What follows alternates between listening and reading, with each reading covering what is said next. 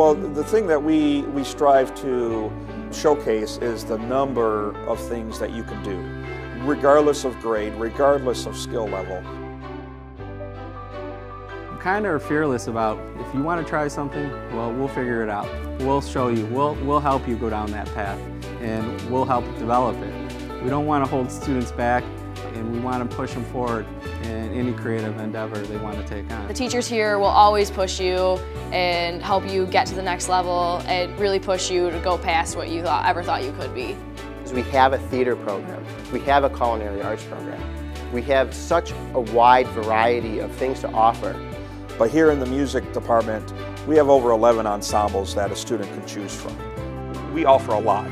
We offer in our foods area very specialized courses like European cuisine, European pastries, or basic foods. We have a pretty good sized band room with ample storage. We have a lot of school-owned instruments. The art room has the ceramics area, woodworking area, of course the drawing and painting areas. We have a full theater with over 600 seats, just an enormous stage with a full proscenium and all of the technical aspects with that, light, sound, headsets.